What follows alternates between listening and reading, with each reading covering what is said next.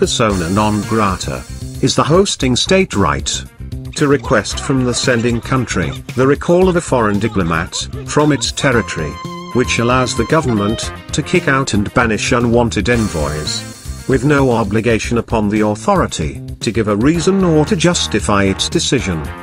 The host government can banish a foreign envoy from its territory for two reasons.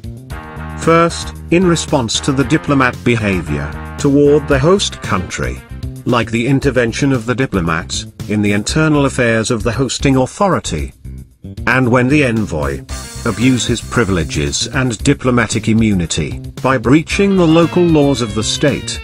For instance, when the envoy is involved in minor offenses, or in drugs and human trafficking, or to spy out the military or political secrets of the country. The second reason to expel a diplomat is due to the action of the sending state itself, irrespective of the diplomat behavior.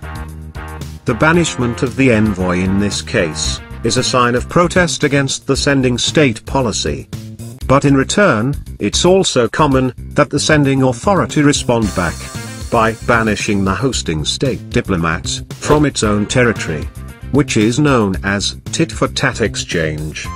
In all cases, a diplomat can be declared a persona non grata at any moment, even before arriving to the host territory.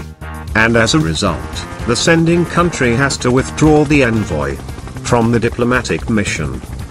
However, the diplomat must be offered enough time to leave the hosting territory without affecting the envoy privileges and diplomatic immunity. On the other hand, if the diplomat doesn't leave the country within 72 hours, the hosting authority can in this case consider the envoy as an ordinary person. By depriving the envoy from any diplomatic immunity or privileges, the state's ability to banish a foreign diplomat, together with severing diplomatic relations, constitutes the cornerstone of the enforcement mechanism of diplomatic law. By balancing between the sovereignty of states and the immunity of foreign diplomats,